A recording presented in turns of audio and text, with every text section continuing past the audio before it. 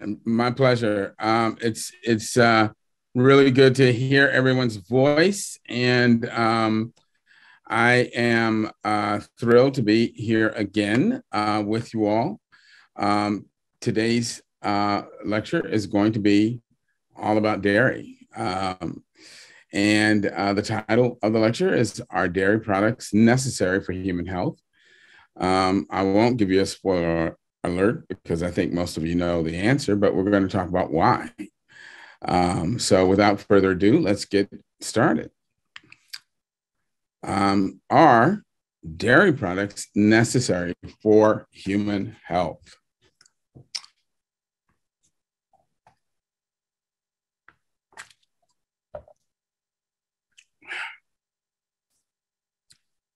So we got this cute little video showing of, but the question we want to ask is, what does the science say?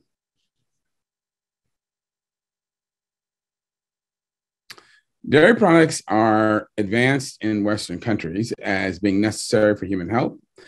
They are recommended in the dietary guidelines and pushed through industry and marketing initiatives.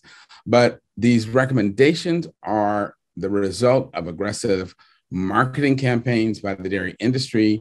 They are absolutely not supported by science. And they are also not supported by Mother Nature herself. The idea that we are supposed to continue consuming a material that was only intended as a food for babies throughout our lifetime is one of the most just absurd behaviors that human beings have ever adopted. And it actually creates just untold amounts of disease and that ultimately results in disability and premature death for literally millions of people. And we really, really need to reconsider this behavior and just stop it, because it is very, very destructive, not only for our health, but for the environment, and certainly for the animals that we abuse by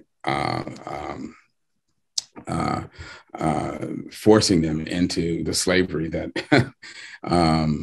it takes to produce these products. Dr. Mills, pardon the interruption. I think your mouse might be hovered over your screen, because we see that tab with all of the Zoom tabs on the bottom. So if you just move your mouse, I think that might clear up the screen a little bit. Actually, or is that part of it? Let me see if I can get this.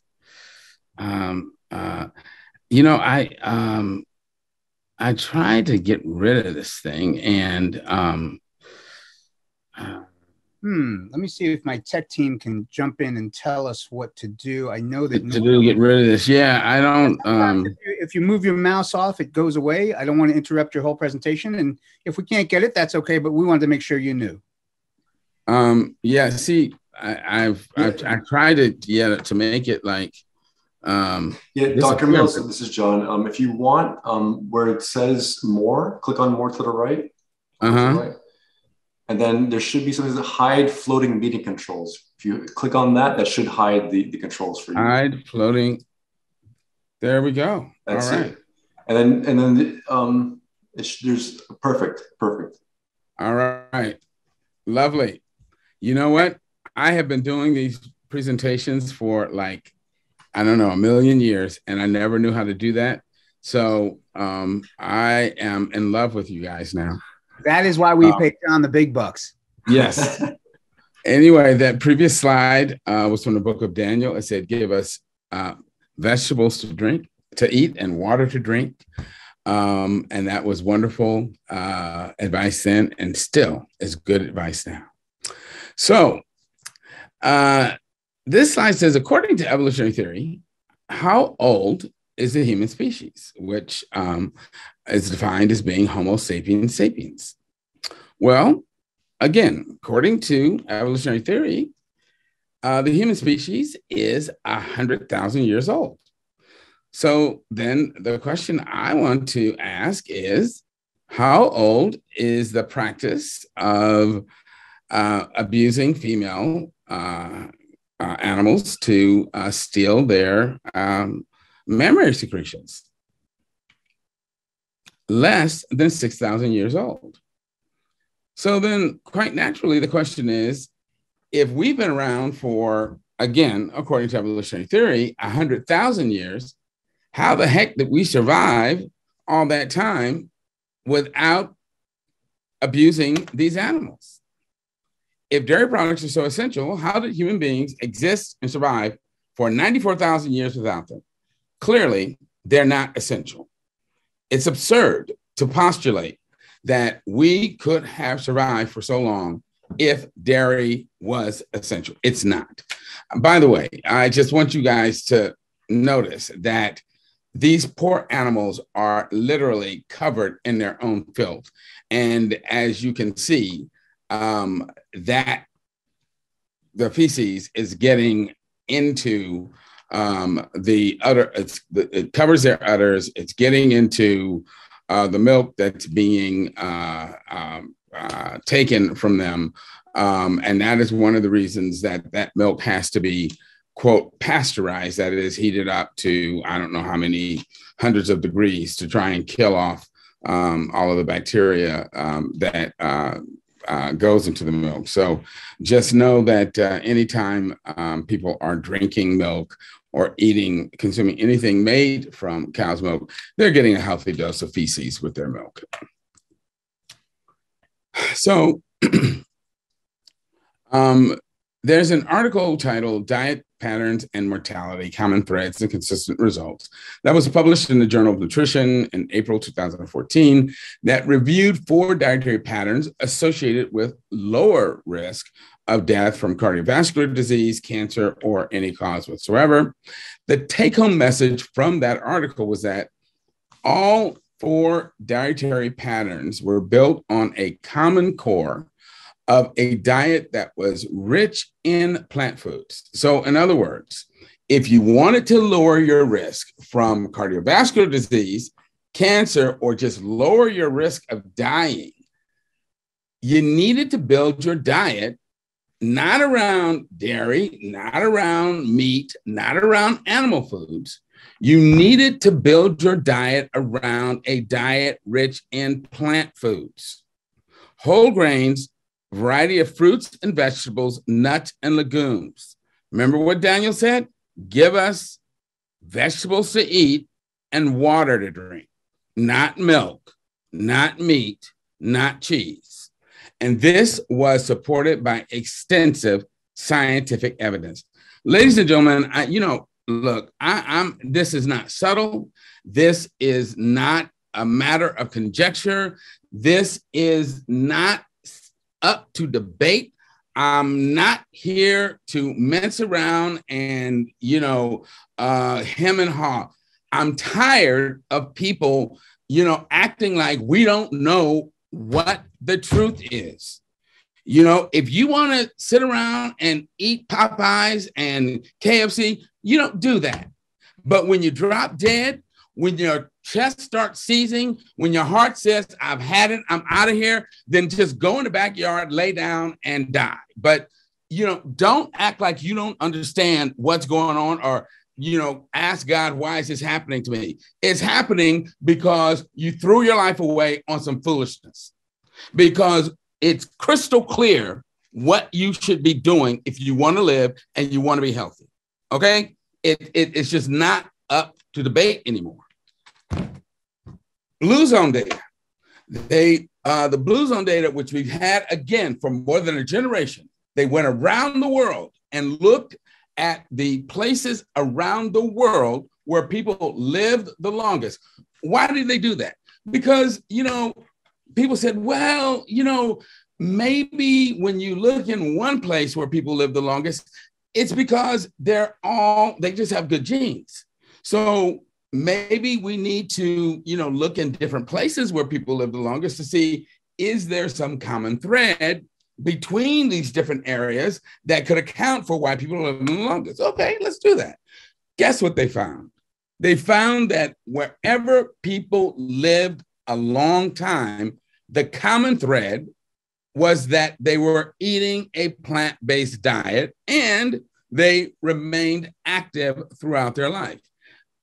And even more interestingly, they found that the more plant-based the diet, the longer the people lived and the lower their risk for dementia.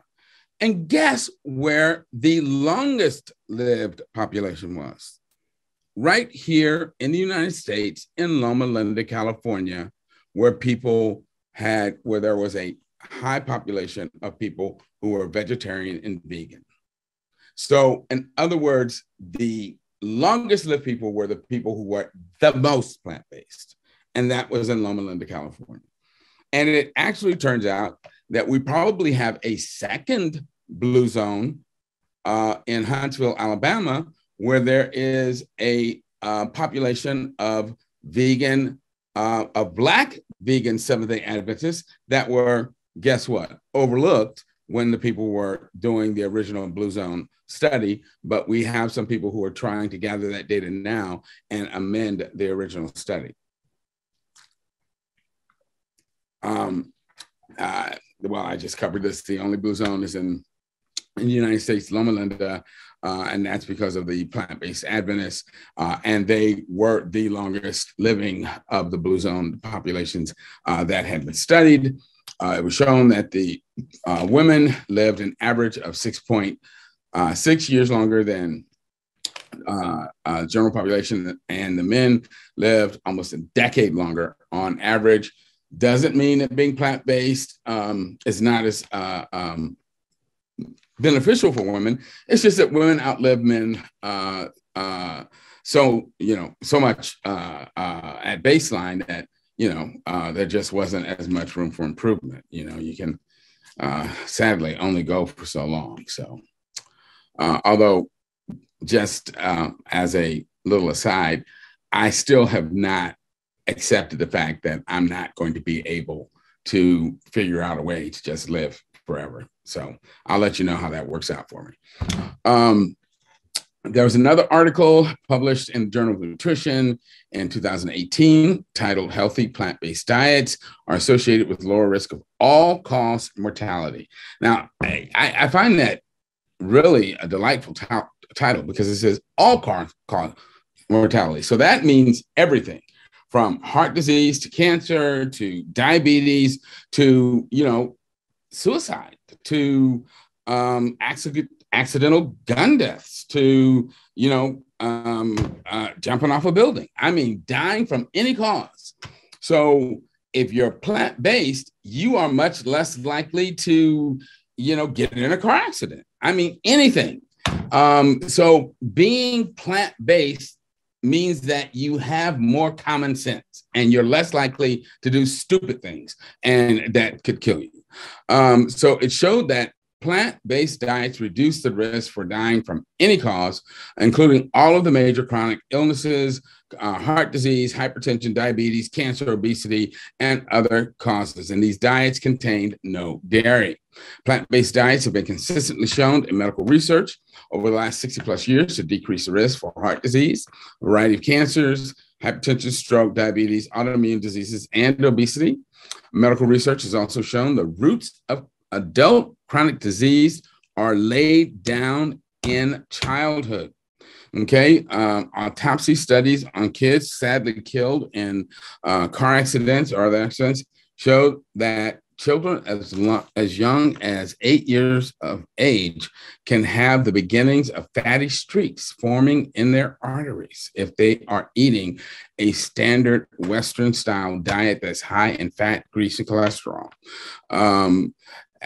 Children fed diets high in red meat, animal protein, and dairy products are at increased risk for heart disease and hormone-related cancers such as breast, prostate cancers as adults, and can have up to triple the risk for colorectal cancer as long as 65 years after having been exposed to dairy products and red meat in their youth. So, ladies and gentlemen, you got to be careful what you're feeding your children if you love them. I'm sorry. Taking your kids to McDonald's and Burger King or wherever is not a benign process. You're setting these kids up for a lifetime of misery. Moreover, studies have also consistently shown that obese kids, guess what? Grow into obese adults. As I said, autopsy studies have shown children eating the standard American diet or the SAD diet that have been killed in accidents show these fatty arterial streaks and other lesions that eventually develop into a cardiovascular disease. In the summary of the third expert report that was published in 2012, sponsored by the World Cancer Research Fund and the American Institute for Cancer Research, was a joint study. The report again emphasized the link between preventable dietary exposures and cancer risk. Dietary, physiologic, lifestyle factors that increased risk were the usual suspects. Claude Rains and Humphrey Bogart would be proud. The usual suspects: red and processed meat, heme iron, which is found in animal foods, high amounts of sodium, alcohol, obesity, chronic inflammation, and sitting on the couch with the remote in your hand, a lack of exercise. Protective dietary components were, again, guess what? Vegetables, fruits, whole grains, legumes, both soluble and insoluble dietary fiber, which is only found in plant foods, plant-derived vitamins and antioxidants such as vitamin C, E, selenium, and folate, phytochemicals such as your carotenoids, dithiocyanes, isothiocyanates, flavonoids, and phenols, just to name a few. And those last unpronounceable compounds are the things that give berries and fruits and vegetables their colors. So anything with beautiful, deep colors are the things that confer the kind of protection on us that will protect us from disease and help us to ward off dementia, heart disease, infection, and help us to live a long life. In addition, the report urged the elimination of calorie-dense, high-energy foods like sugar-sweetened beverages and foods high in total and saturated fat and trans fat, I might add, both to lower disease risk and reduce obesity. So let's talk about milk, okay? Because mammalian milks are designed to be species-specific foods for the infants that are born to a particular mother. And as a result, mammalian milks provide the correct ratio of nutrients for that particular species infant. The milks are designed to stimulate the growth and boost the immune function of what? That particular species infant. Carnivore infants require milk that has a lot more energy and protein than herbivore and or human milk, because carnivore infants are born at an extremely immature state of development. Why is that? It's because carnivore females cannot carry their infants for very long because they have to hunt in order to get food. And so carnivore females deliver their infants by 14 to 15 weeks of pregnancy, which is basically, 2 to 3 months.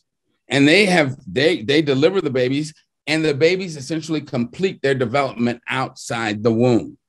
Whereas by contrast, herbivores carry their infants for 36 to 40 weeks or more. meaning that they invest a lot more time and energy into carrying their infants to a much more mature state of development. And so as a result, these carnivore milks are much richer, contain a lot more energy, a lot more protein, a lot more fat than the herbivores do. So you can see that from these charts. You look at the amount of total solids, the amount of fat, the amount of protein, and you compare that to the two plant eaters down at the bottom, and you see across the board, the carnivores have a lot more total solids, much higher fat content, and a lot more protein. But what's really interesting is look at the two plant eaters at the bottom. Cows and humans have roughly the same amount of solids, right? They also have essentially the same amount of fat. And you might say, wow, humans and cows have very similar milks. Not on your life. And I'm going to show you that in greater detail in these upcoming slides.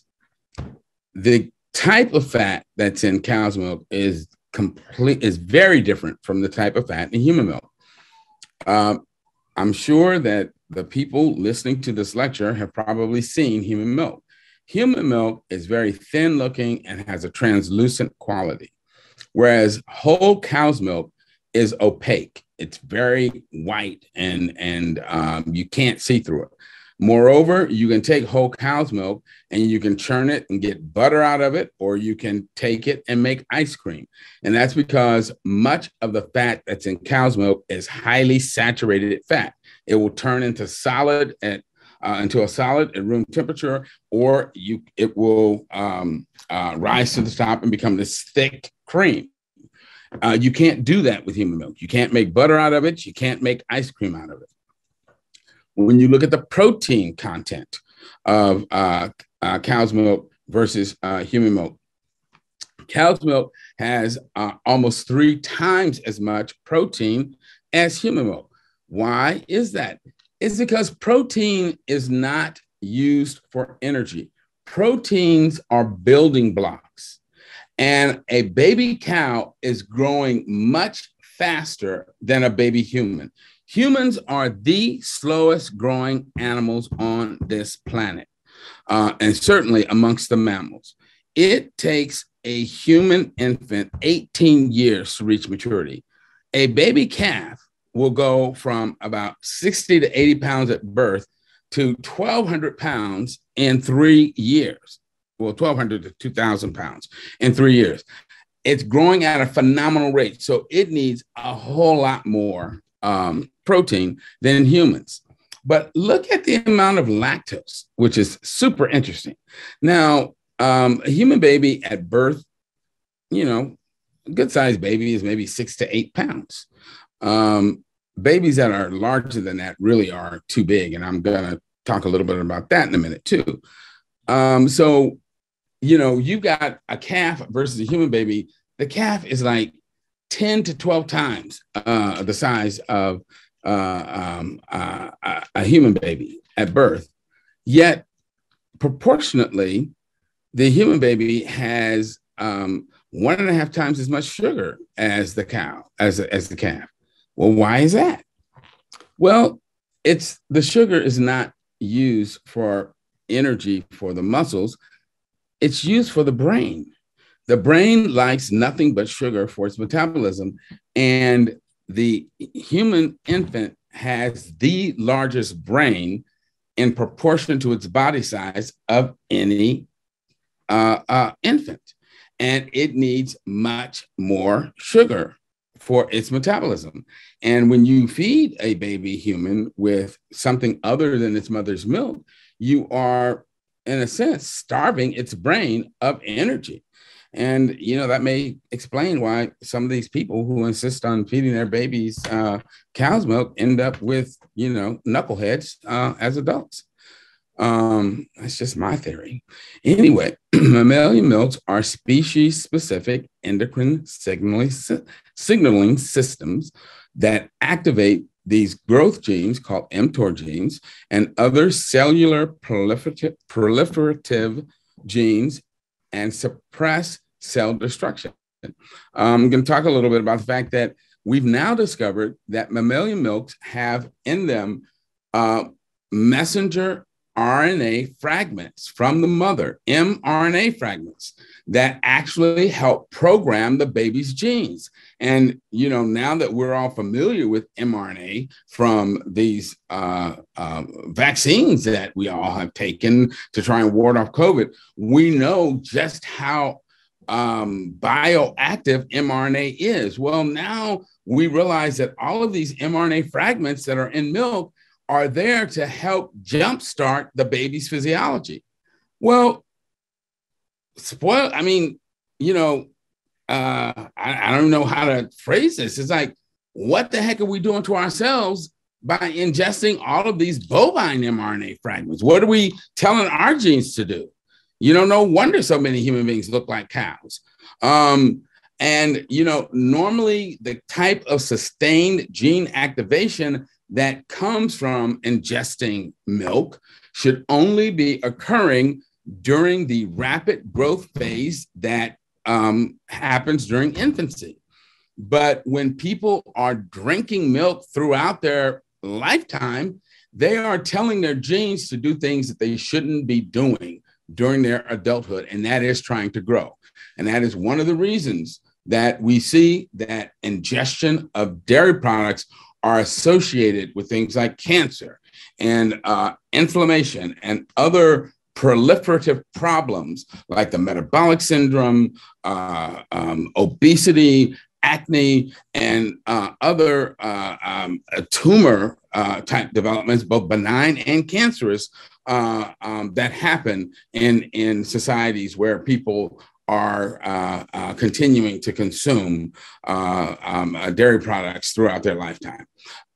Dairy consumption is the most abnormal dietary practice humans engage in. Nowhere else in nature do you see any mammalian species continuing to consume dairy products throughout its lifetime at all, and let alone the dairy products of a different species. This is perverse. It is just bizarre. It makes no sense whatsoever. And the fact that we have normalized it does not make it normal. And we need to get that through our heads. It is just unreal what we're doing to ourselves and to our children. So let's look at human breast milk composition. So human breast milk has a very high carbohydrate content, a very high fat content, because the baby does need energy, but it has a very low protein content. And remember, I said proteins are building blocks. So why does the human breast milk have such a low protein content? Because humans are very slow growing. Our babies don't need a lot of protein. They don't grow very fast. And it turns out that one of the reasons people got so, early nutrition researchers got so screwed up in terms of their ideas about what constituted good quality protein and how much protein people needed was because they took rats and tried to raise baby rats on human milk and on plant protein, and found that the baby rats didn't do well on plant protein. They didn't grow well. And they concluded that, oh, well, that means that those plant proteins weren't good quality proteins. Well, no, it just meant that the plant proteins weren't concentrated enough for those baby rats. But the fact is that if you fed those baby rats human breast milk, they would die as well, because human breast milk doesn't have enough protein for baby rats, because baby rats are growing too fast for the amount of protein in human milk. If let's say there's a family where they have a family dog, and the mother of the family is pregnant and the dog is pregnant, and they both give birth at the same time, but the dog, the female dog, sadly dies.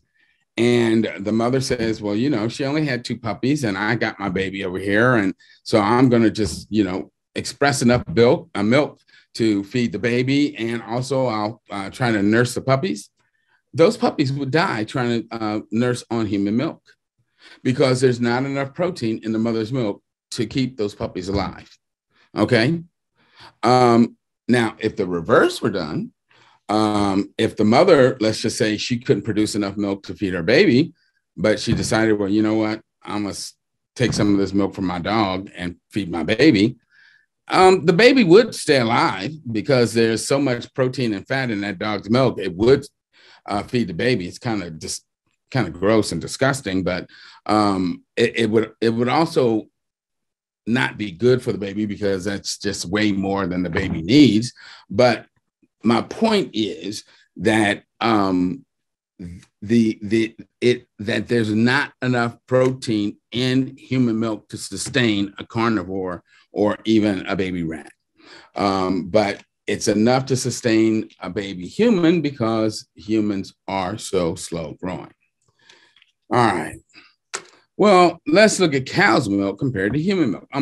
Let me hasten to say, these slides I'm showing you, they are from Dr. Jackie Bussey, who is a vegan pediatrician from California. These are her slides, and I want to give her absolute credit for these because they are brilliant, beautiful, wonderful slides. This comes from research that she has done, and she was gracious enough to share them with me. And I absolutely want to give her full credit for this because this is her work.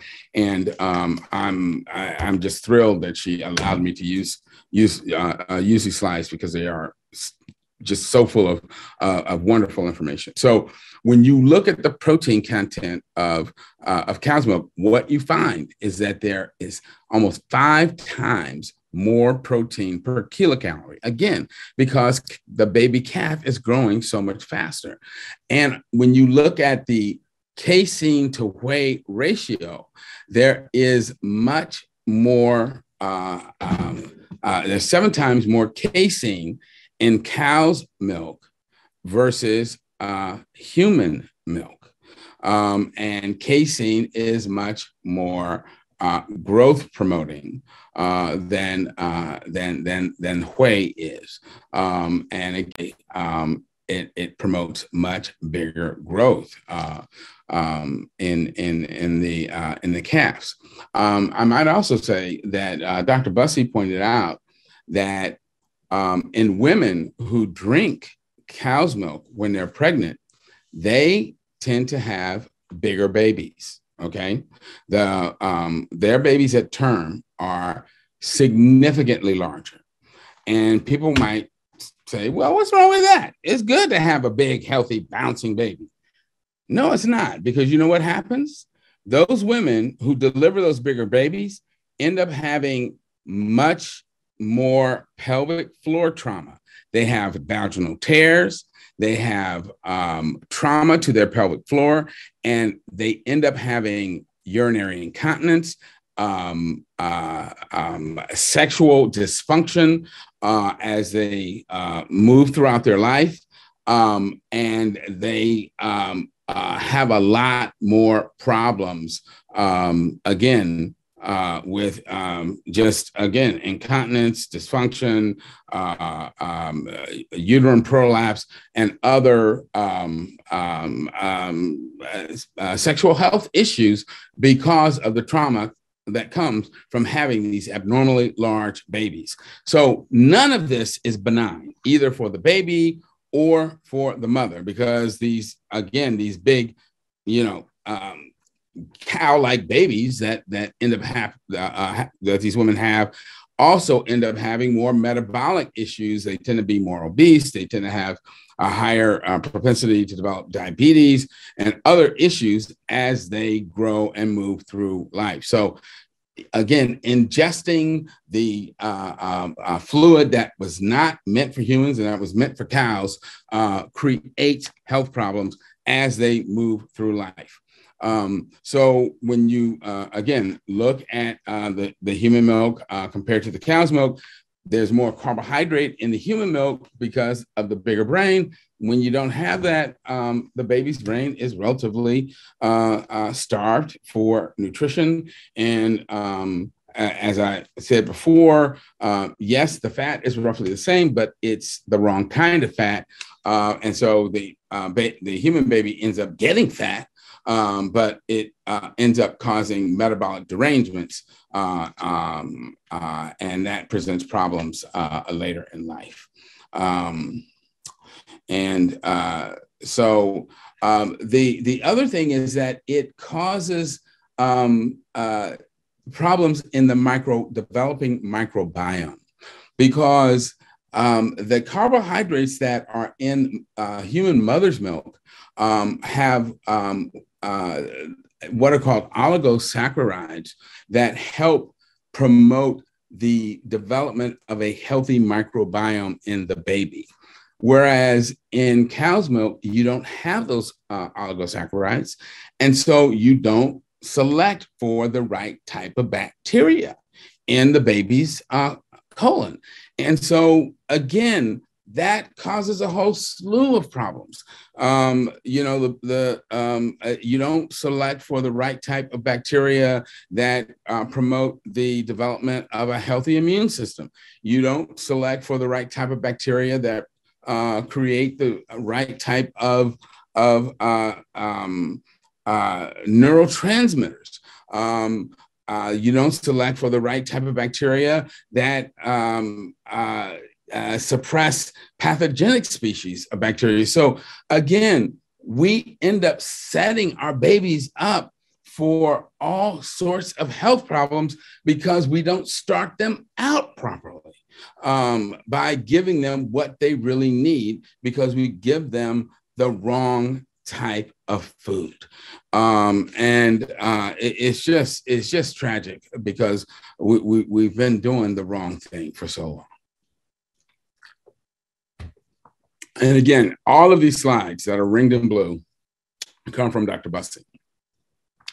And this is what I was telling you before about the fatty acid composition, that the cow's milk is just filled with all of the saturated fat, whereas human milk has a lot less saturated fat, more mono and polyunsaturated fats, which are much less likely to form blockages and fatty streaks in the arteries of the human baby. And then looking at the milk-driven growth patterns, this is what I was telling you earlier about the increase in birth weight in the women who drink milk during pregnancy. They have these bigger babies, which result in more birth trauma, which causes a lot of problems for them later in life. And then kids who drink cow's milk, they also grow bigger, faster, but that results in increased disease risk. Because it activates these mTOR genes, which cause accelerated aging, cell proliferation. It causes earlier onset of age-related diseases. Cow's milk induces higher magnitude of mTOR activation than human milk. And it just makes these kids grow bigger, faster, which again causes earlier onset of puberty, which will set them up again for a higher risk for breast and prostate cancer, colon cancer, heart disease, and type 2 diabetes. Plant-based kids, on the other hand, they experience a slower growth rate in earlier childhood that results in a later onset of puberty or menarche. They have a later and a slower growth spurt and a longer growth period. But, and this is super important, they ultimately reach their normal size. And some studies suggest they actually end up slightly taller than would be predicted based on their genetic profile, but they do it at a lower body weight, which again means that they are at a reduced long-term disease risk, and that correlates with improved health and increased longevity. So that slower growth rate results in better health throughout their lifetime and a lower long-term disease risk. So you see, being plant-based is so much better for your kids because it is what should be normal for human beings. This, bigger, faster, heavier is not what we're supposed to be doing, and it's not what we're supposed to be doing to our kids. We're killing our kids. It's just disgusting. And we're turning our kids into these little human cows, and it's just not good for them. All right. And then I saw this ad, and I'm going to use this word because it pissed me off for so many reasons. Number one, they are using Black and Asian athletes. And when you know the statistics behind lactose intolerance, I'm telling you, I wanted to I wanted to do General Sherman and just march through some places and burn some places down. First of all, 73 to 74% of African Americans are lactose intolerant, cannot digest that crap. Up 90 to 95% of Asian Americans are lactose intolerant. 53% of Hispanic Americans are lactose intolerant versus only 30% of Caucasian Americans, meaning that we drink milk, we are going to get gastrointestinal distress, cramping, bloating. We cannot digest this crap. And then to put out these ads suggesting that somehow milk is good for athletes is pure equine excrement. I mean, it's just not true. Moreover, there is nothing, absolutely nothing in cow's milk that is good for exercise or that in any way enhances exercise performance. Amongst terrestrial mammals, mammalian milks are designed and utilized as a growth media. They are not exercise substrates or in any way performance enhancers. During the time most mammalian infants are exclusively nursing, they remain immobile. They're hiding in the bushes, or their mothers just leave them, sort of hiding somewhere. They are using the milk to grow, not to run around and exercise. Actively exercising muscle primarily burns carbohydrate, but milks actually contain limited amounts of carbohydrates. And that is really usually targeted to the brain. As mammalian young become more active, that's when they begin to eat their species defined diets. And that's true even of the carnivores. While the carnivore infants are exclusively nursing, they're stuck in the den. Once they start coming out of the den, that's when they start feeding on, the meat that the parents are bringing back. But when they're exclusively nursing, they're stuck in a den. They're not eating their regular diet. So this is complete crap to try and dupe people into thinking that somehow milk is some kind of exercise fuel. That is utter nonsense. And I guess you could spell that UDDER. Infants continue to nurse for a time while eating a regular diet because it helps them grow, but it is the consumed food that provides the muscle fuel and the antioxidants and phytochemicals necessary for post-exercise recovery, not the milk. There are a ton of health problems that have been associated with the ingestion of cow's milk, including asthma exacerbation, and this is particularly true for African Americans, an African American child, 5 times more likely to end up in the emergency room with an asthma exacerbation than a white child. And we know that consumption of dairy products is intimately associated with the exacerbation of asthma, sinusitis, because of the acceleration of mucus production. Dairy products can markedly increase or exacerbate the effect of sinusitis. And just to talk about why would that be? Again, mother's milk has a couple things that it needs to do for an infant. One, of course, is make the infant grow. But the other thing it has to do is it has to jumpstart that infant's immune system. Well, what is one of the primary ways your respiratory tree protects itself from infection? It's mucus production. Because it's a mucus that traps dirt and bacteria that prevent it from getting down into your lungs or into your sinuses. So one of the things mother's milk does is it teaches or programs the baby's respiratory tree, including the sinuses, and the bronchioles and bronchial tree to ramp up its mucus production. Well, that's great if you're an infant and you don't have a whole lot of mucus.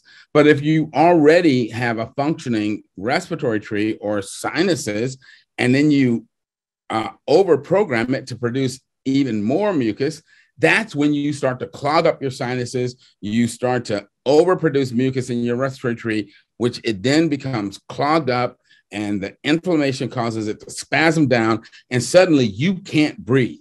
And you're having an asthma attack or sinus inflammation, and you're miserable.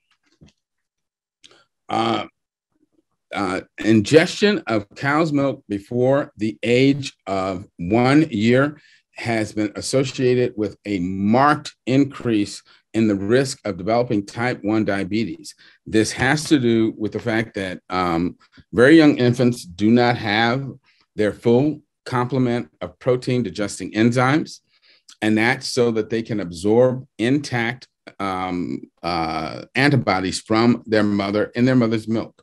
And so they only break up proteins into large fragments, and that's why they don't digest the antibodies, which are proteins, from their mother. But what that also means is that they will break up a protein in cow's milk called bovine serum albumin, BSA, into large fragments, which in susceptible individuals will cause the baby's immune system to make antibodies that can cross-react with proteins on the surface of the baby's beta cells on its pancreas, and the beta cells are the ones that make insulin. And in those susceptible individuals, if they make those antibodies will kill all of their beta cells, and they will end up with type 1 diabetes, meaning that they will no longer be able to make any insulin. And as a result, they develop type 1 diabetes, and for the rest of their lives, they have to take insulin shots. And that's why the American Academy of Pediatrics tells parents, do not expose your child to cow's milk until they are more than a year old, because after 1 year of age, children are making all of their protein digesting enzymes, and they can then essentially chop all ingested proteins up into their individual amino acids, and the risk of that BSA-induced type 1 diabetes goes down markedly. Doesn't go to zero, because we know that there's still a risk associated of developing type 1 diabetes associated with the ingestion of cow's milk that continues throughout childhood, but it is reduced. But again, it's still there. So obviously the safest thing is just not to give your child cow's milk. Acne is, again, definitely associated with drinking cow's milk.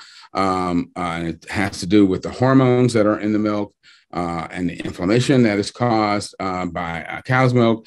And then there's something called cow's milk protein allergy. Recent studies have shown that cow's milk allergy is now the leading cause of allergy in children. It has superseded peanuts and everything else.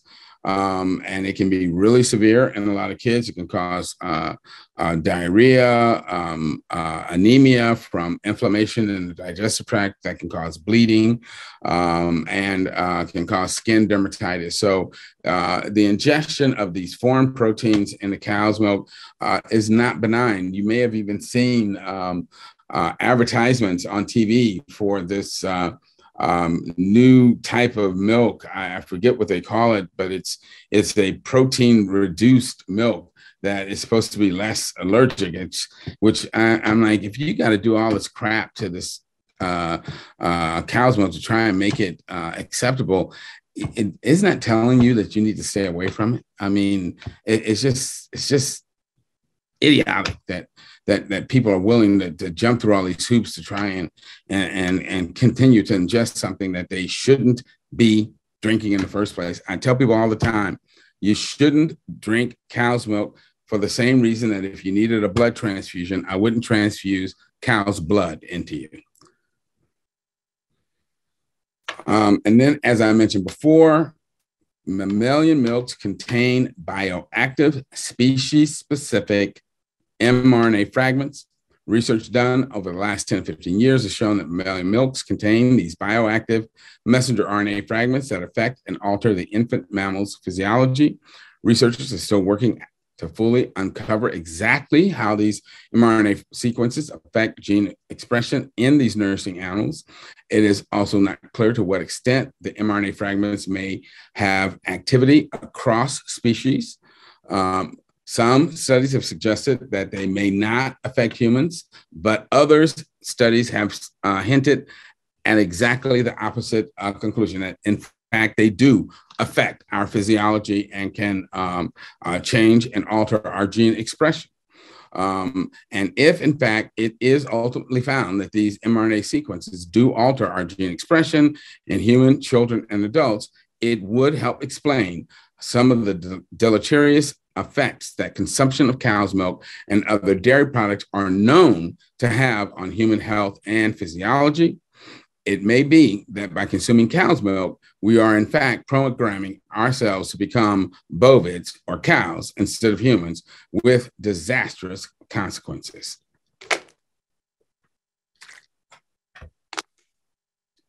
So what about bone health, right? Because everybody says, well, you need to drink cow's milk so you can get your calcium, which is a bunch of hooey. And, the idea is that you don't want to end up like these poor chickens here at the Boneless Chicken Ranch with no solid bones. So I ask you, do you got osteoporosis?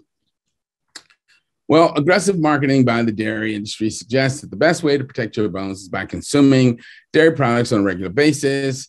But guess what? These claims are not based on science. By the way, I got a little message a minute ago that somebody had their hand raised up.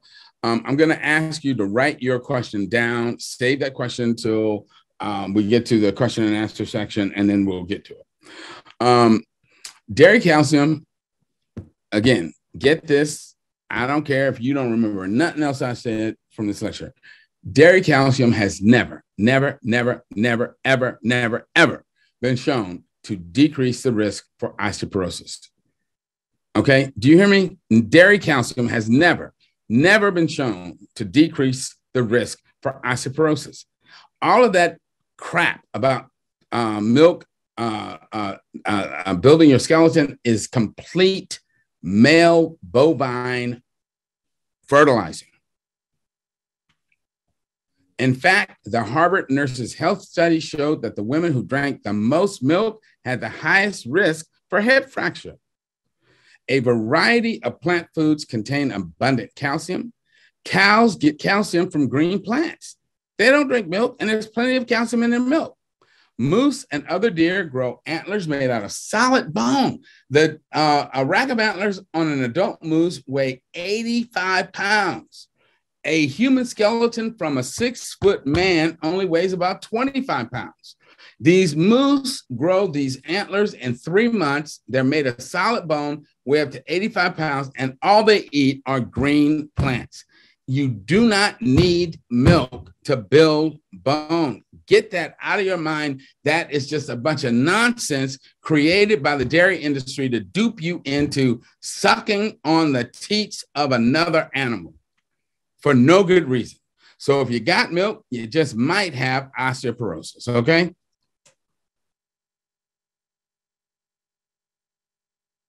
If you think about it, all the animals and most of the other humans in the world show that liquid sources of calcium are simply not the best way to obtain calcium throughout your lifetime, nor is it the best way to build a strong adult skeleton.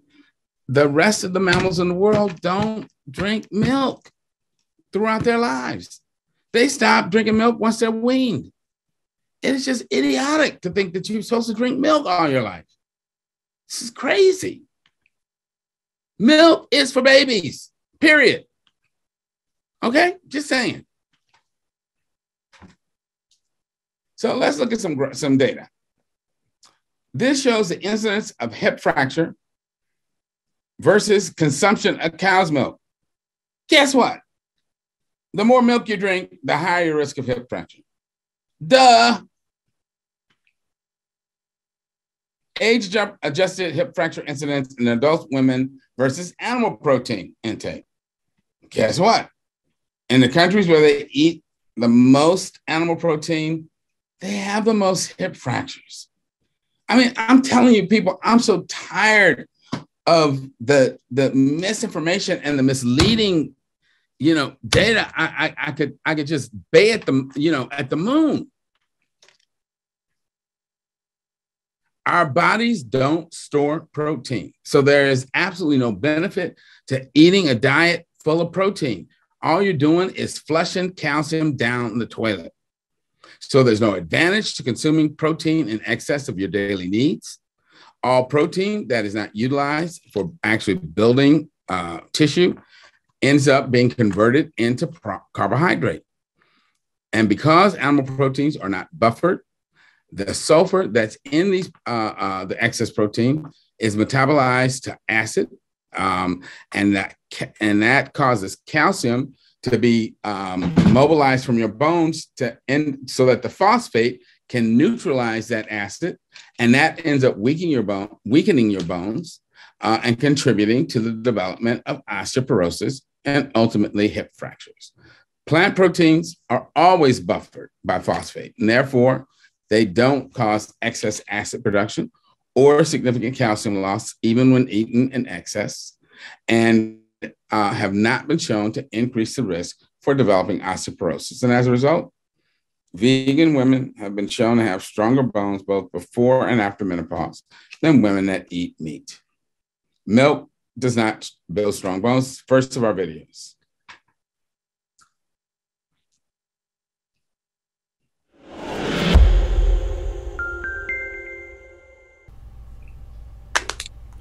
Milk is touted to build strong bones, but a compilation of all the best studies found no association between milk consumption and hip fracture risk, so drinking milk as an adult may not help bones.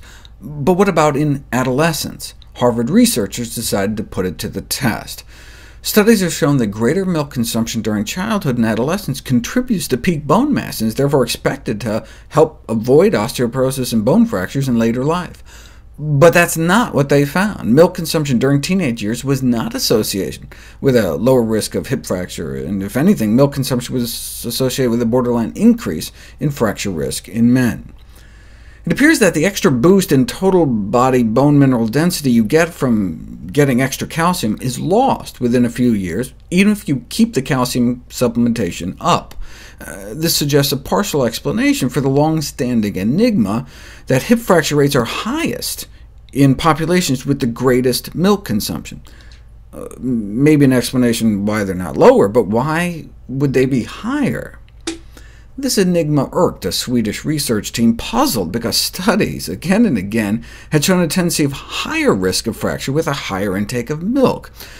Well, there is a rare birth defect called galactosemia, where babies are born without the enzymes needed to detoxify the galactose found in milk, so they end up with elevated levels of galactose in their blood, which can cause bone loss even as kids. So maybe, the Swedish researchers figured, even in normal people that can detoxify the stuff, it might not be good for the bones to be drinking it every day. And galactose doesn't just hurt the bones. That's what scientists use to cause premature aging in lab animals. They slip them a little galactose, and you can shorten their lifespan, cause oxidative stress, inflammation, brain degeneration, just with like the equivalent of 1 to 2 glasses of milk's worth of galactose a day. We're not rats, though, but given the high amount of galactose in milk, recommendations to increase milk intake for prevention of fractures could be a conceivable contradiction, so they decided to put it to the test, looking at milk intake and mortality, as well as fracture risk, to test their theory. 100,000 men and women followed for up to 20 years. What did they find?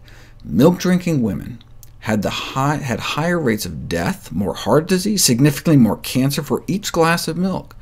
3 glasses a day was associated with nearly twice the risk of death, and they had significantly more bone and hip fractures too.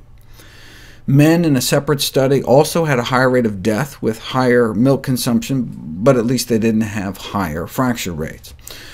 So a dose-dependent higher rate of both mortality and fracture in women, and a higher rate of mortality in men with milk intake.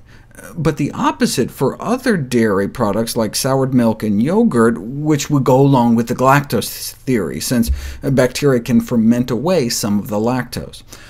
To prove it, though, we need a randomized controlled trial to examine the effect of milk intake on mortality and fractures. As the accompanying editorial pointed out, we better figure this out soon, as milk consumption is on the rise around the world.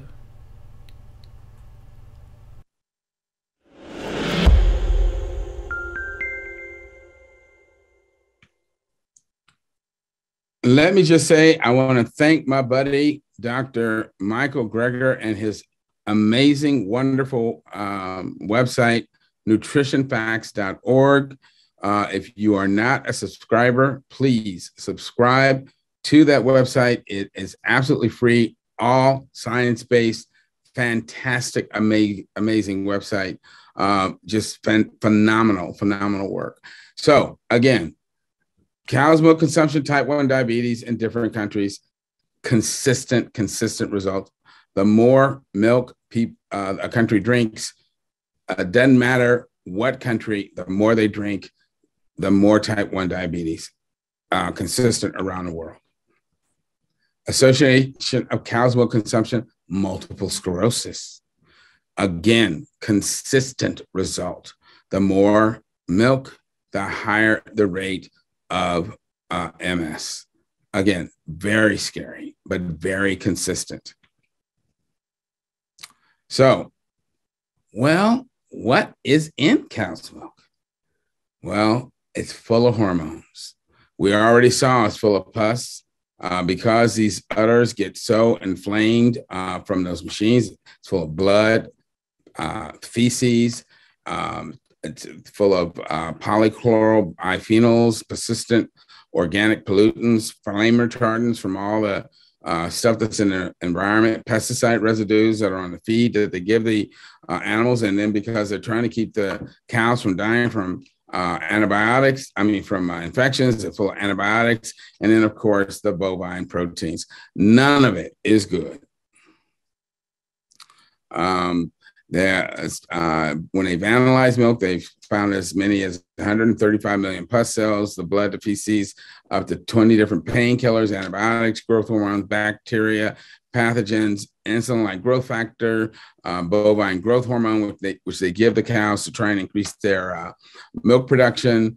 And that can lead to increased diabetes risk, hormonal imbalance, immune system damage, early puberty, cancer, acidic proteins, which leaches mineral and calcium from your bones, toxic milk protein casein, which we talked about earlier, and that contributes to breast cancer, kidney disease, arthritis, MS, Crohn's disease, irritable bowel, asthma, and that's just naming a few. Just, I'm telling you, leave that literal crap alone. And why would you do it when there's so many good plant-based milks that could replace it? So there's soy, there's oat, hemp, almond, cashew, rice, cow's milk.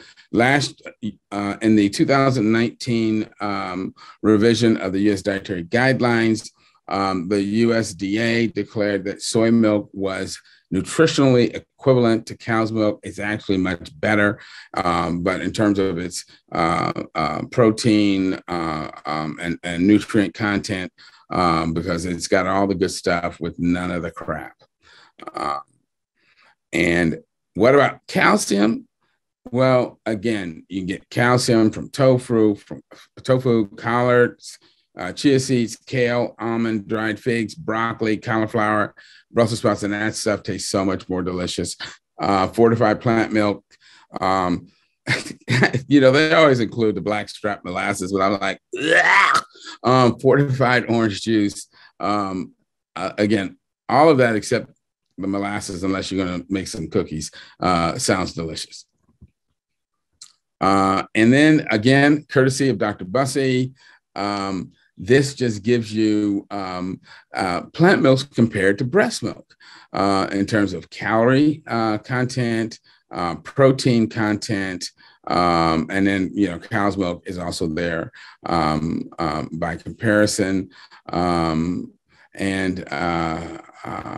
Again, because this lecture is being taped, you will be able to go back and study these charts in more detail.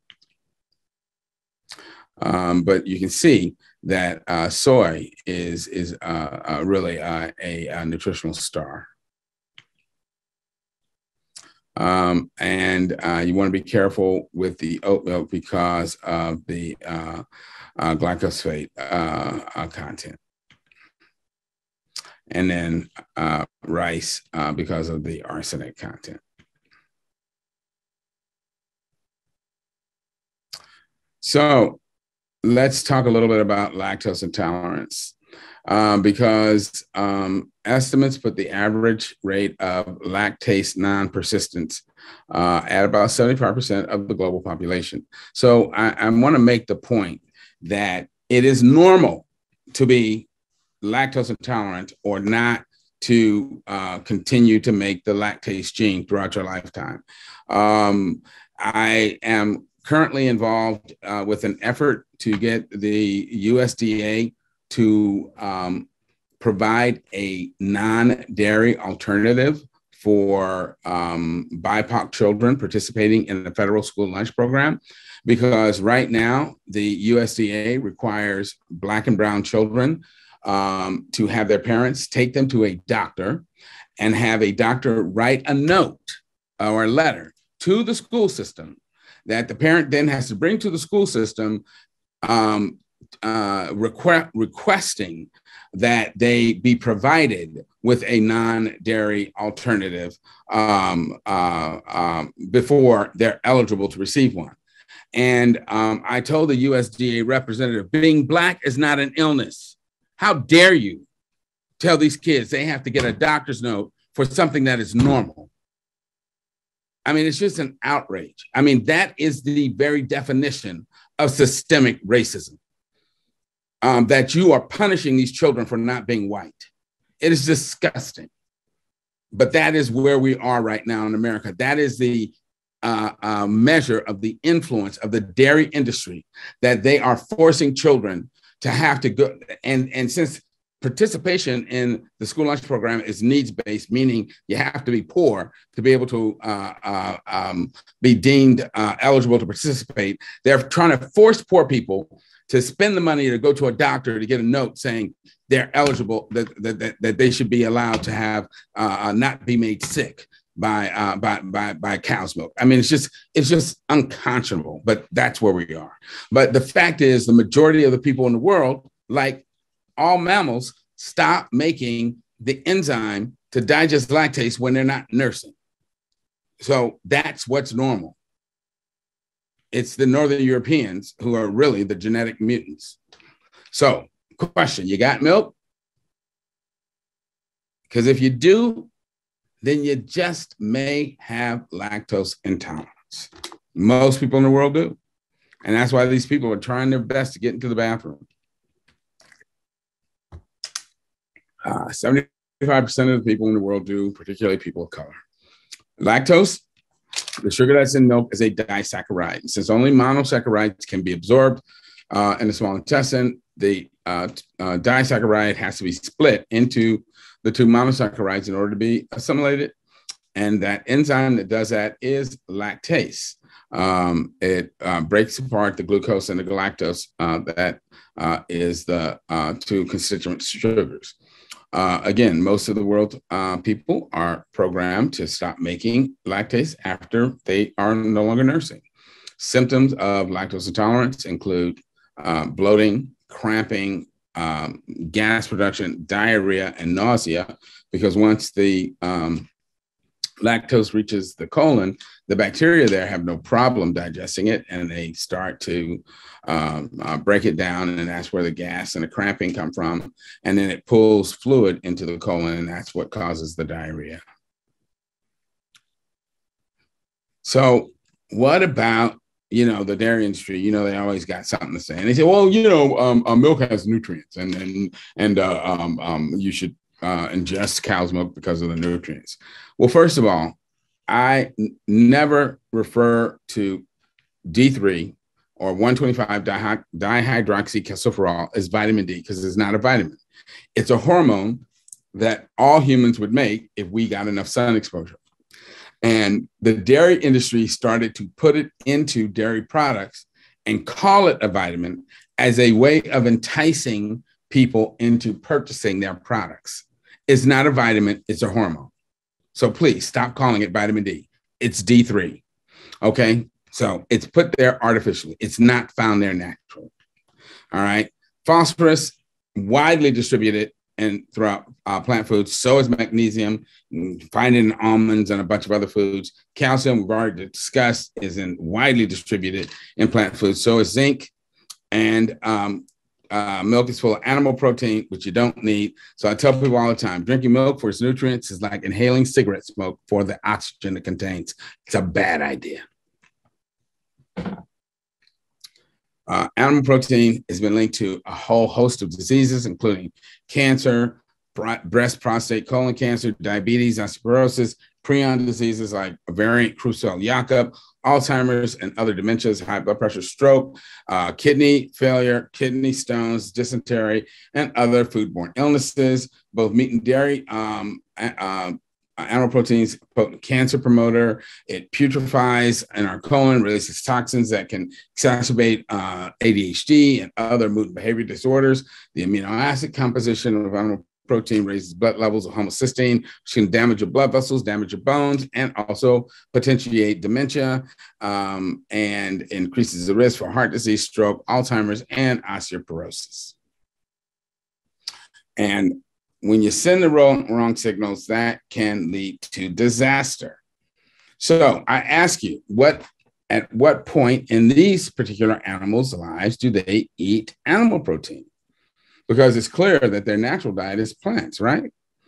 Well, when I ask that question to a live audience, most people say, never, they eat plants. Well, no, there is a point at which they eat animal protein, and it's when they're babies. When they're nursing infants, during their rapid growth phase, they eat animal protein in their mother's milk. And because of that, animal protein is a potent growth stimulant in plant-eating mammals. And that is an important point to always remember. Herbivorous mammals should only be exposed to animal protein during early infancy when they're growing.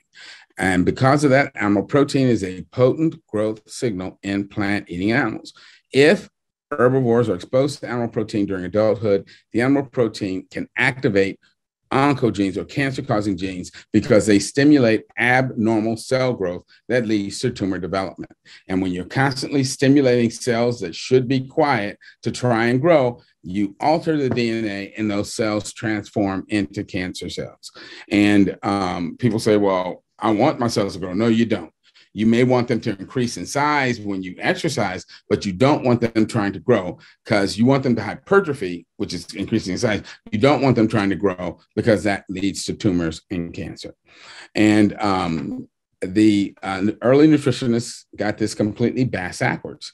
And that's why they ended up thinking that animal protein was better than plant protein. It's not. Plant-based diets are often discussed in terms of being as good as meat and dairy-containing diets. Again, backwards. Aggregate research shows plant-based diets are and should be seen as the best diet for humans. Common myths and misperceptions that still exist. You can't get enough protein on a vegan diet. Not true. Plant proteins are not complete. That is absolutely not true. Animal protein is better quality. Vile lie. Calcium is hard to come by. We've already dealt with that. And it's difficult to build muscle on a vegan diet. Again, not true. So, early nutrition researchers discovered that animal proteins had higher percentages of specific essential amino acids when you compare them to plant proteins. And, human beings always think more is better. And so they said, well, since they had more of the essential amino acids, that meant that they were higher quality. They assumed that the closer the amino acid composition of any protein was to human tissue, that meant that that protein was a better quality. Well, if you think about it, that's a de facto argument for cannibalism, because why should I eat an egg when I can eat another human being? For herbivorous mammals, animal protein serves as we saw already, a potent growth signal and a growth stimulant. Animal protein turns on growth genes called TOR genes and increases levels of growth hormones like IGF-1. TOR genes function as master regulatory genes for cell proliferation and growth. They also suppress cell death, and those genes should only be active during rapid growth phase and when we're infants. And the most potent essential amino acid to turn on these genes is the essential amino acid leucine, okay? And decreasing animal protein decreases TOR activity and also suppresses the hormone IGF-1. TOR genes are upregulated in human cancers, and human cancers are also covered in IGF-1 receptors. IGF-1 levels have been shown to be 9 to 13% lower in men and women who are vegan compared to people who are meat eaters. And in a really important landmark study that was conducted over 18 years, the study showed that people who had the highest intake of animal protein had a 75% higher overall mortality and a 4-fold increase in cancer death. So they had 4 times as much cancer and a 75% higher overall mortality. So you eat animal protein at your own risk. So remember, leucine was the essential amino acid that turned on those mTOR genes that cause the cancer. Well, let's look at the leucine content of things people commonly eat. And notice I said things people commonly eat, because the stuff on the right side of this graph really shouldn't be considered food, because eggs are supposed to make baby birds. They really aren't supposed to be eaten.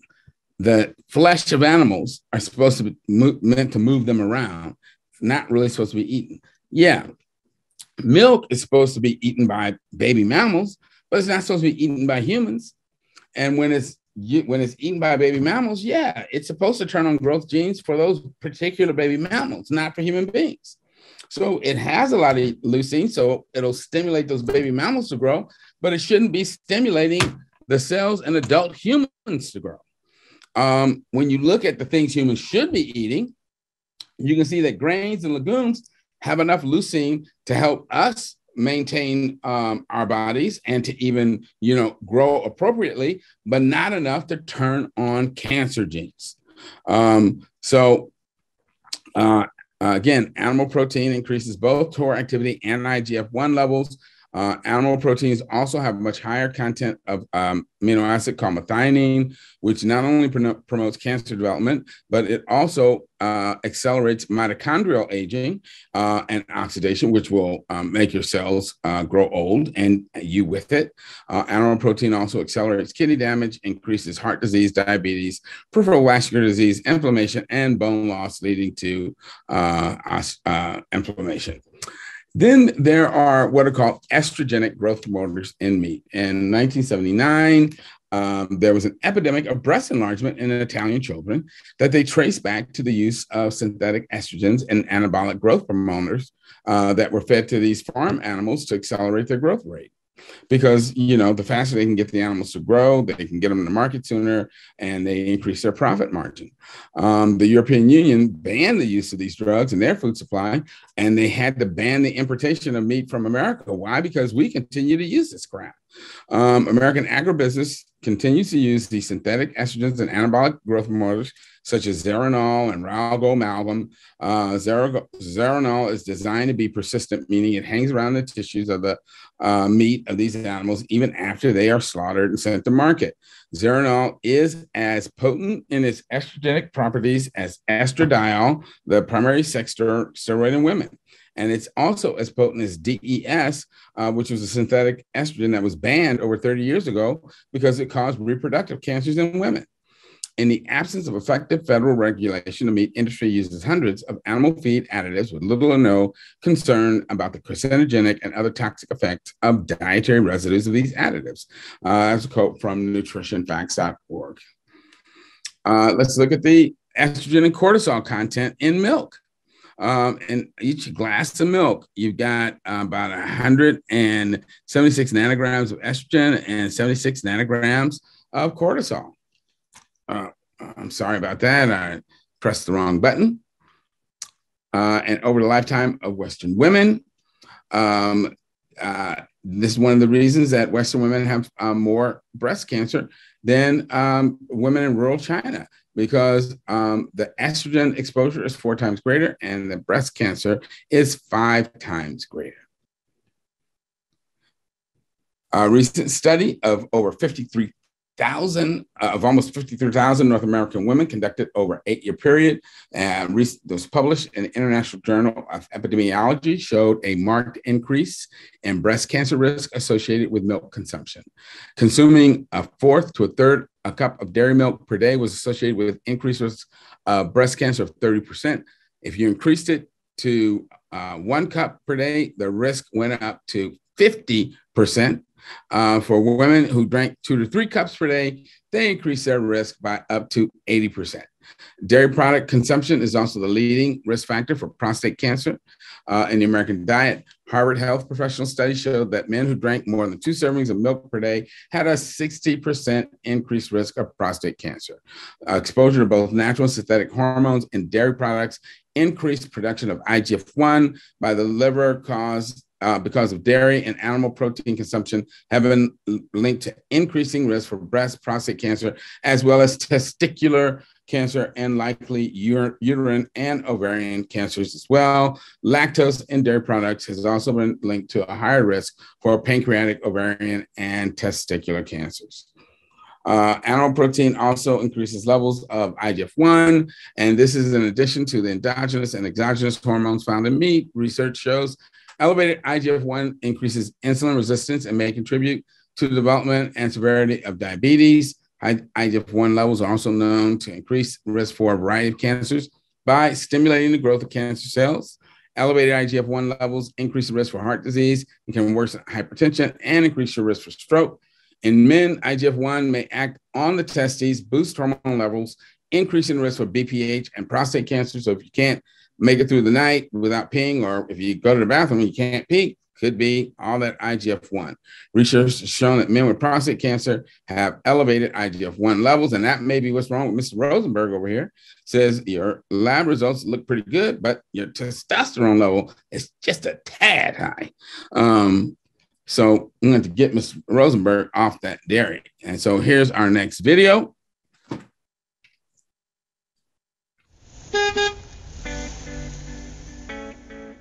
In previous videos, we've had a look at the link between the consumption of dairy products and cancer, and in particular, ovarian, liver, prostate, and colon cancer. We've also seen the possible relationship between dairy and autoimmune diseases, dairy, asthma and rheumatoid arthritis, and the possible link between milk and multiple sclerosis, to name just a few. To watch those videos, check the description below. But what else are we not being told about when it comes to the consumption of dairy products and our health? Let's hear now from Dr. Michael Greger of nutritionfacts.org as he reveals some more disturbing truths about dairy. The number one source of calcium in the American diet is dairy products. The number one source of artery-clogging saturated fat, however, in the American diet is not beef, it's dairy products. Number one allergen in the food supply as well. So yes, cow's milk represents a substantial source of calcium, but it all depends on what baggage you want with your calcium. The kind of bonus you get with dairy is the saturated butterfat and lactose and cholesterol and antibiotics, pesticides, pus, and manure. And if you're skeptical, when scientists test pasteurization protocols, they actually have to take the manure into account. Heat inactivation of milk contaminated with infected feces. To account for what happens naturally in the dairy industry, high concentrations of feces from infected cows were used to contaminate milk just to test their pasteurization protocols. There was even a pus study last year in the Journal of Dairy Science, kind of to ask the age-old question, can you taste the pus? Well, the United States has the highest allowable pus cell concentration in the world, can allow 300 million pus cells per tall frosty glass. Now, the industry, however, has always argued that it doesn't matter how infected and inflamed the udders of dairy cows are because of pasteurization, right? It's cooked pus, so there's no food safety risk. But what this study did was, well, can you taste the difference? That is important to industry. And so they made 2 vats of cheese, one with U.S. milk and one conforming to the more stringent European standards. And the now with less pus cheese evidently tasted significantly better, at least according to this study. And speaking of pus, yes, zits. New Harvard study found so much significantly more acne in milk drinkers that it led a top dermatology journal to editorialize for what they call a no dairy diet, reducing dairy for anyone with acne to 0 because of the hormone content in milk. There's no such thing as hormone-free, milk, meat, or eggs. All animals produce testosterone, estrogen, and those steroids are deposited in their flesh and fluids. Harvard nurses study those eating dairy double their risk of having a heart attack.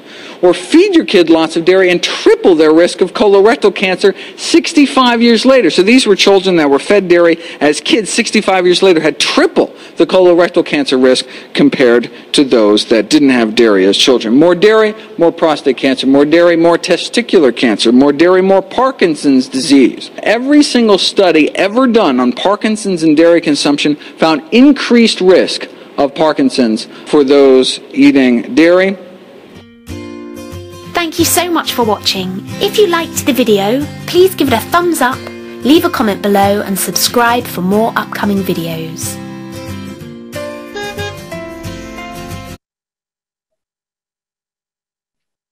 So again, research showing a consistent link between dairy and prostate cancer, 12-14 case control studies, 7 to 9 cohort studies showed positive link. Research has shown that meat, eggs, and fish also increase prostate cancer in a dose-dependent fashion. So regular consumption of large amounts of animal foods will increase the risk for fatal prostate cancer. Here's a graph showing skim milk. So it's not just the fat, it's the milk itself. Will also increase risk. And what about the cheese? Walnut and grommet, there's no cheese here. That's right, they're going vegan. Cheese is dangerous. Cheese and dairy, main source of saturated fat. Hard cheeses are up to 70% fat. And this is what happens when you eat a lot of fat. You can see it settles out and makes your blood look gross. Saturated fat in cheese and dairy increase inflammation and inflammatory compounds, exacerbate and accelerate vascular damage, leading to cardiovascular, heart disease, stroke, peripheral vascular disease, and can increase fatty liver disease. Cheese consumption, as with other dairy products, will increase risk for all of the usual suspects. And due to an overall decline in the consumption of dairy products, the dairy industry has increased the amount of cheese on individual products. They put the cheese in the crust. They're tripling the cheese on each individual product. It's just getting ridiculous.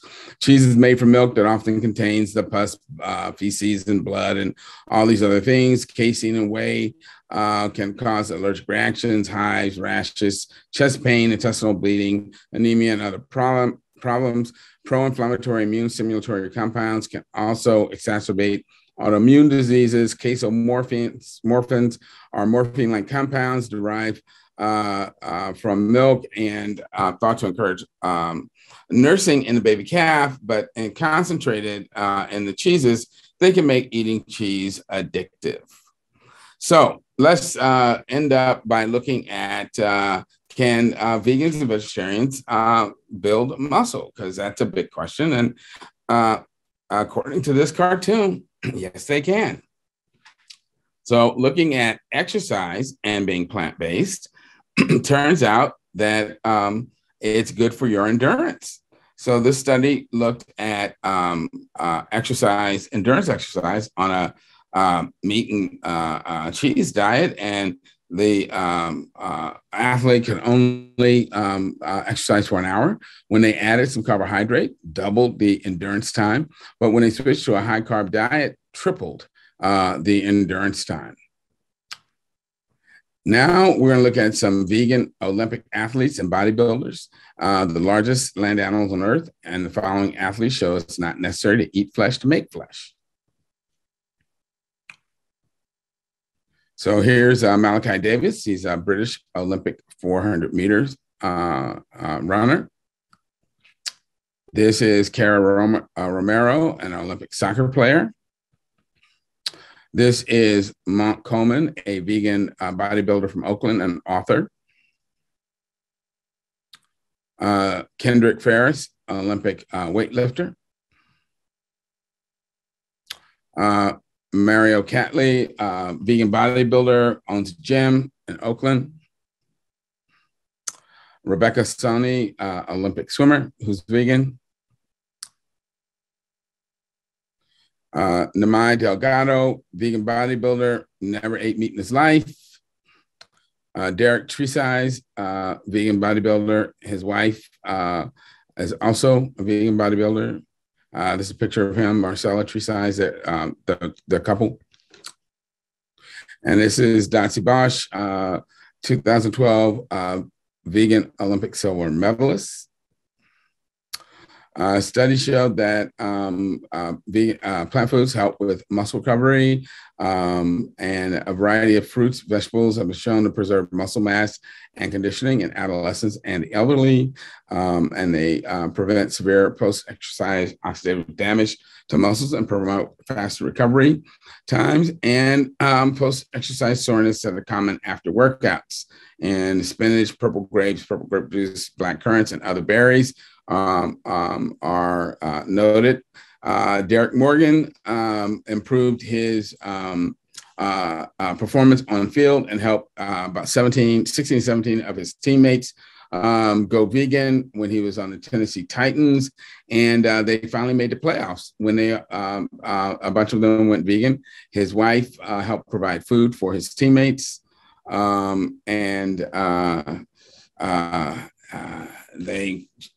have other stars such as Novak Djokovic, who is vegan and opened a vegan restaurant in Croatia. I just wish he wasn't such a knucklehead about being vaccinated. Venus Williams is also a longtime vegan and helps and credits it with helping to ameliorate her Sjogren's disease. John Sally basketball player. Kyrie Irving is also a vegan, as is Damian Lillard. Wilson Chandler, Al Jefferson, Garrett Temple, Enos Cantor, JaVale McGee, Jaleel Okafor, and one of my favorite t-shirts, this is Kenneth Williams, vegan bodybuilder. Go vegan and nobody get hurt. So, in closing, much of what we have been taught and learned to eat has been heavily influenced by profit-driven marketing campaigns that do not have health as their primary concern. Our children are taught to gorge on the healthy foods until they come to resemble pint-sized Michelin men, and then the adults in their lives throw their hands up in despair when they and we develop asthma, obesity, diabetes, constipation, depression, and other chronic ailments. But the chronic diseases that afflict us and our children did not fall from the sky at the behest of some malevolent God. They are the consequences of our own actions. As such, it is within our powers to choose to change our behavior and provide healthier alternatives for ourselves and our families. We were all born without preferences. No one ever asked for fried chicken, fries, ice cream, or pork chop in the delivery room. Everything we think we like, we were taught to like. We can learn to like healthier foods instead. We must do this for our own health and collective well-being, and also for the benefit of the planet and its other inhabitants as well. And we must get off the dairy death train because it is the most unnatural thing we do. Thank you for hanging out and attending this lecture. Dr. Mills, this is Ben from The Real Truth About Health. That was phenomenal. Perhaps you're seeing some of the comments in the chat. You know, we've been doing this together for a few years now. I have a question for you. Sure. When are you going to stop beating around the bush and tell us how you really feel? You know, oh my gosh. I just, again, we just so appreciate your candor and what you're doing and what you're sharing with us. It is very eye-opening and outraging, and this is what we need to know. This is the truth. So thank you. And that said, before we jump into the Q&A, I want to make sure everybody has a chance to know, you know, if people want to learn more about your work or how to reach you or whatever that looks like, what should they do? I do have a website. It's the title is kind of long, but it's real straightforward. It's Dr. Milton Mills, plantbasednation.com. So it's just Dr. Milton Mills, plantbasednation.com. And they can go there, and there's a lot of information. And then my webpage, my Facebook page is Milton Renee Mills. Just Milton Renee Mills. Renee is spelled R-E-N-E. And they can also reach out to me there. I'm happy to connect with people there. Oh, wow. Thank you. Yeah, that's it. That's fine. All right. Webpage. So, yeah. Excellent. So everybody take note, and that's great. And thank you for that. And so we have a few minutes before our 7 p.m. panel tonight. Got time for a couple of questions? Sure. Absolutely. We appreciate that. Thank you. So I know some people are already raising their hand. That's how we do it here at The Real Truth About Health. We don't really go to the chat box. We ask people to raise their virtual hand and get in line for a question. And so for those of you that don't know how to do that, down at the bottom of your screen, there are some tabs, your Zoom screen, and one of those tabs says reactions. You would click on the reactions tab, and there's a function there that says raise hand. You click on that. We will see your hand raised. We are going to take questions, raised hands in the order in which we receive them. And once we do that, I will actually call you out by name, and I will unmute you so that you can ask your question of Dr. Milton Mills. And listen, we only have a few minutes, folks. We're going to ask you to keep it brief, ask one question, keep it on point, and we try to get as many questions in and as many people in as we can. All right, ready, Doc? Yep. All right, awesome. Lightning round, like password. Yeah. So we're going to start with Ainsley. Ainsley, I'm unmuting you now. Hi, Doctor. Hi, Doctor. And evening. We'd like to know, since you have all this information, why aren't you tackling Nestle and Haagen-Dazs? Oh, well, I mean, you know, if I could get to them, I would. That's all I can say. I'm trying to tackle them indirectly by putting the truth out there, and hopefully somebody will take them down. There it is. Yeah. Dr. Mills, I've got a few more questions coming in. Okay. And so our next one is Joel A. Joel, I'm unmuting you now. Hi, Joel. Hi, everyone. Dr. Mills, I'm a big fan. This was great. I really appreciate it. I had a question about the EPIC Oxford study that did show a higher incidence of fractures. And I wondered if you could comment on what might be deficiencies in that study, if you saw any, and also whether there are other studies that you are aware of that may have contradicted those results. Yeah, first of all, let me say this, that yes, there were deficiencies in the methodology of that study. I don't have it in front of me right now, and I don't remember it off the top of my head. But what I can tell you is that whenever you have one study that's an outlier like that one, you have to realize that it's suspect. And you know, when you have a mountain of evidence over here saying one thing, and then something crops up over here that says something different, there's something wrong with it. So I would not pin my you know, I wouldn't let that one study scare me. The thing that just like kills me about vegans is we have, again, 100+ years of research that tells us we live longer, that we're healthier, that we are lower risk for diseases, that, you know, we do better. And then all of a sudden someone comes over and says, oh, guess what? You have a slightly higher risk for stroke. Or guess what? You may have a slightly higher risk for a fracture.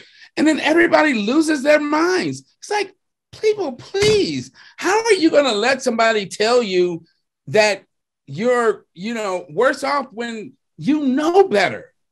Yes, there's something wrong with that study. You know, check out Mike the Vegan. Mike the Vegan always takes those things apart, and go to his website. He has the definitive read on that. He will give you what you need to tell you what's wrong with that study. Okay.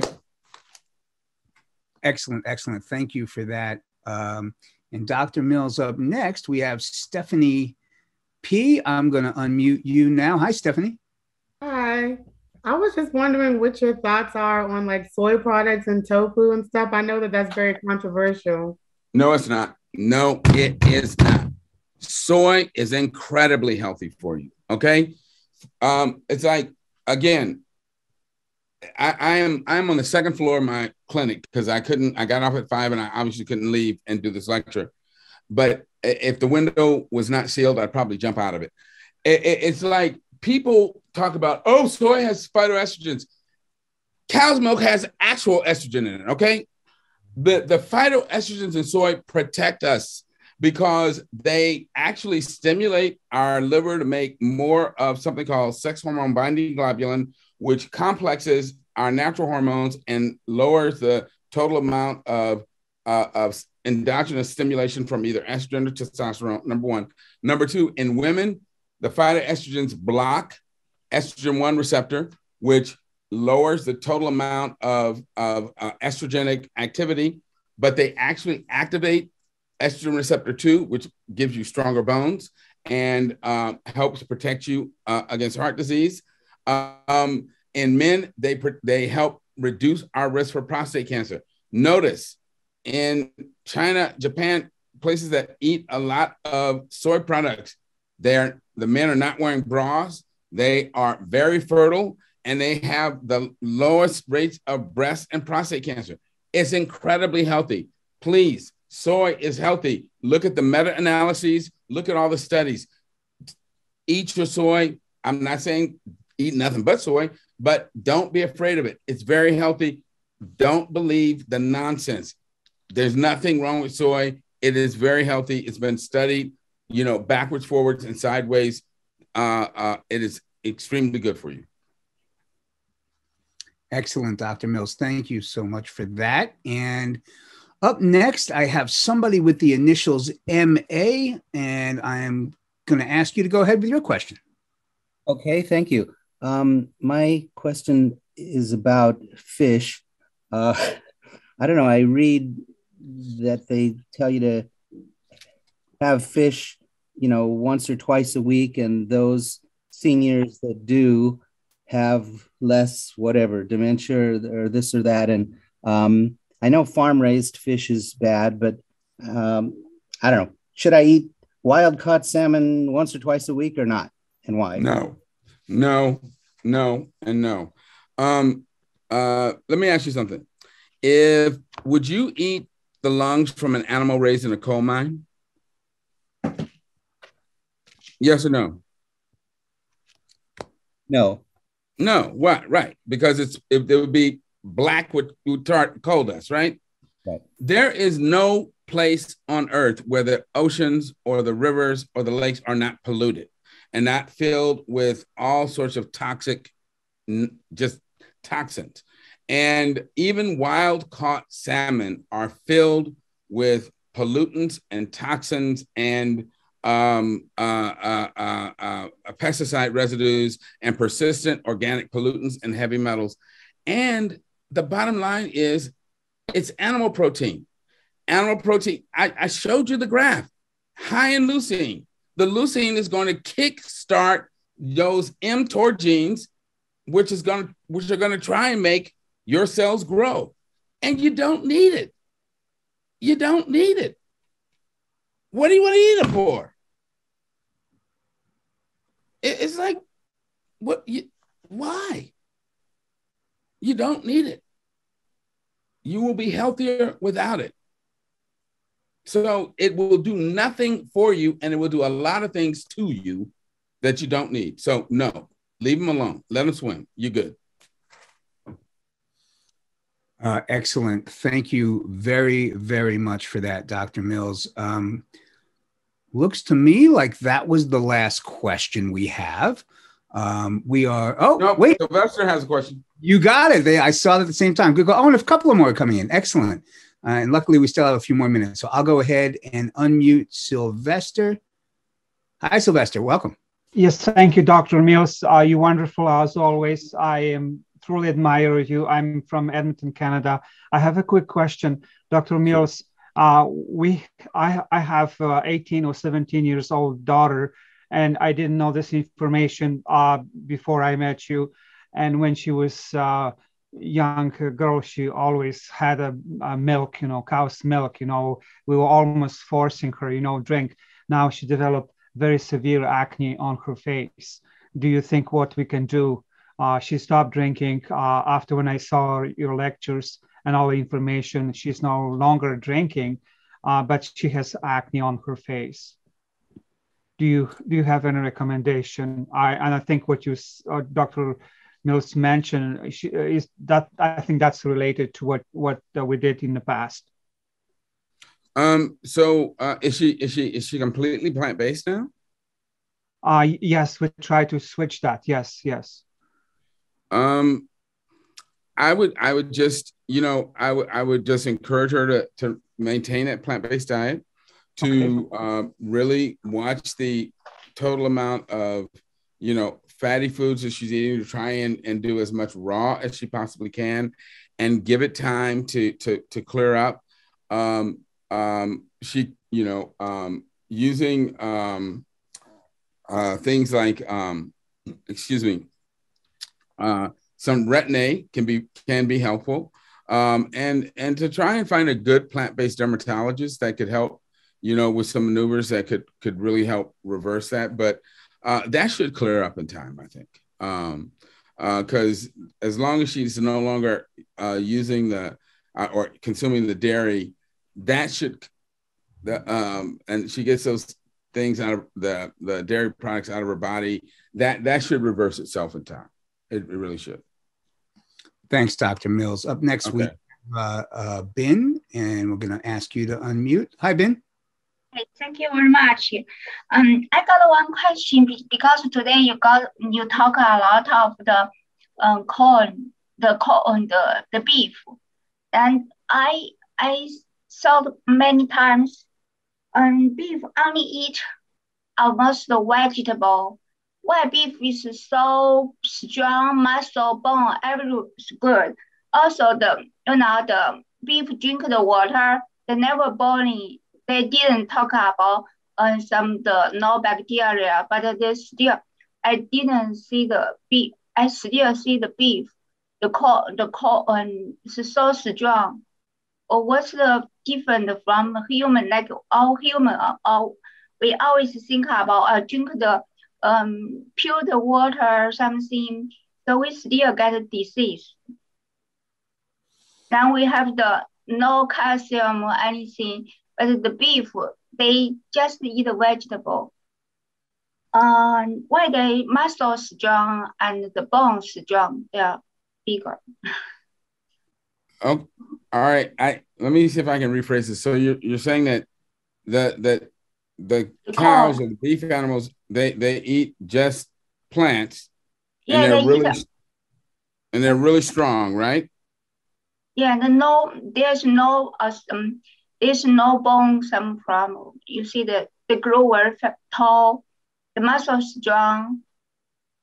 Right. Well, you know, I read once that if you want to be as strong as an ox, you should eat like one. And that's what I'm recommending, that we do exactly what they do, and that is eat the plants and drink the water, and we'll be as strong and as powerful as they are, that we don't need to eat them because that's not good for us. Yeah. Thanks, Dr. Mills. Up next, we have a couple more questions, and going to unmute Tony. Hi, Tony.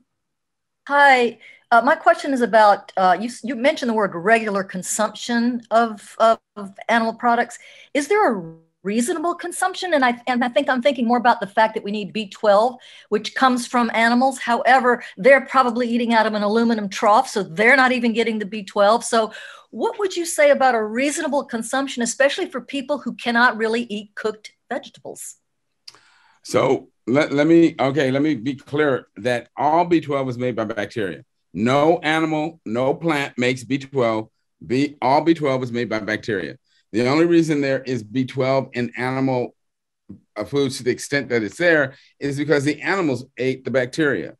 And the reason that we tend not to be able to get B12 in these artificial environments we've made for ourselves is because we've sterilized our environments and we've eliminated the natural sources of B12. So you don't need animal foods to get B12. You can take a B12 supplement. So I would encourage you to avoid the toxic compounds associated with animal foods and just take a B12 supplement. So my personal opinion is that there is no reasonable intake of animal food. It's better to take a B12 supplement. It's just healthier to do it that way. Doctor, that's great. We are up against the clock. We've got one more quick question. If you could take it, can you take one more? Sure. All right, let's do it. This is our last one. And Shashi, hopefully I pronounced that correctly. Welcome. Yeah, thank you so much for giving me a chance. I was praying to God that I should not be kicked off being the last one. So my question is, I have been a vegetarian all my life, but last year we became vegan and also became low fat or no fat. And without doing anything, I lost 30 pounds almost. So my question is, yes, I am vegan, but I see that plants are genetically engineered. The manure is not compost or natural. And there is so much of genetic engineering that am I going to come up with some new disease that the industry is doing to get the pumpkin become 6 foot size and the cabbage become purple and all those engineering things? How would they affect us in spite of being vegan and SOS? Well, one, purple cabbage is naturally purple, and you can try and make sure that you are avoiding GMO plants as much as possible. I honestly don't think that you will have to worry about that. as long as you're eating from a wide variety of plant foods and try to avoid the GMOs as much as you can, you should be fine, honestly. I know people who've been, I've been plant-based for over 40 years and vegan for the last 22.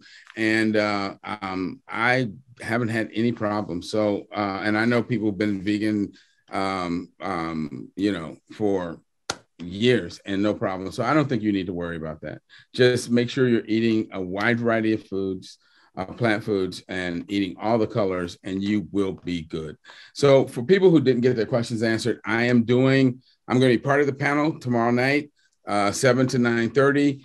Bring your questions then, and we will answer them all. Okay.